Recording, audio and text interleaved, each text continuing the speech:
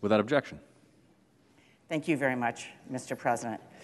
I want to thank my colleagues for supporting this effort and this legislation, which we have dubbed Keep Kids Fed, because that's exactly what we are going to be able to do to help our schools and churches and local providers provide meals for children this summer and help for the school year. I want to thank my colleague and partner, true partner in this, Senator Boozman, for all of his efforts.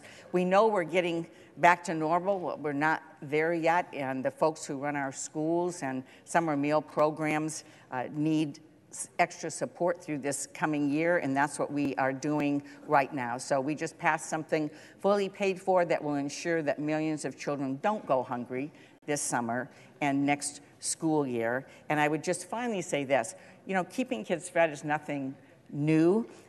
We've been doing this on a bipartisan basis since the National School Lunch Program was established 76 years ago. So we're just continuing a bipartisan tradition, and I want to thank colleagues for allowing us to be able to move forward on this bill. And I would now yield to my friend, Senator Boozman. Thank you, Mr. President. Senator from Arkansas. I rise today for just a moment to discuss the Keep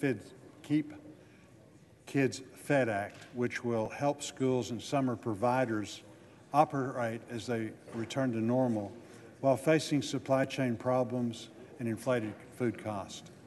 This bill is the result of a bicameral, bipartisan agreement that assists schools and students as they resume regular operations of the meal programs.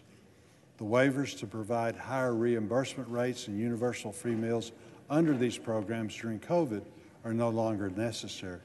However, schools still face unusual times with a 35 to 40% increase in food prices due to inflation and supply chain difficulties. This bill provides targeted and temporary relief for the 2022-23 school year to help schools with higher food costs and is fully offset. We all want to ensure that children in this country receive healthful and affordable meals to help them focus on their education. This bill will help schools provide those meals as a return to normal. I urge my colleagues to support the bill, and again, thank you so much, Senator Stabenow, to you and your staff, and to my staff and everyone that's worked so hard to come to an agreement. Thank you. Mr. President. The Majority Leader.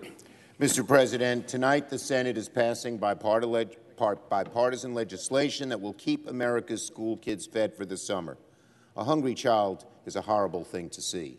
And because of the amazing, persistent work of a great team, a great bipartisan team, Senator Stabenow, Chairman of the Agriculture Committee, Senator Boozman, Ranking Member of the Agriculture Committee, that won't happen.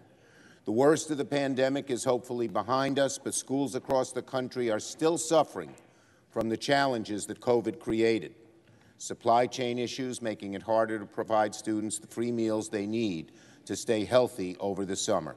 It would have been just awful for the Senate to leave without taking action to make sure we provided the waivers necessary to make sure kids can get the free meals they need over the summer.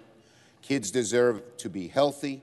They deserve to be well fed, and by extending these nutrition waivers before they expire, we can make sure that no student will have to worry about where they're going to get their lunch during the summer. There's no justification in the world for letting these waivers come to an end, and the good, persistent, steady, hard work of Senators Stabenow and Boozman made sure that didn't happen.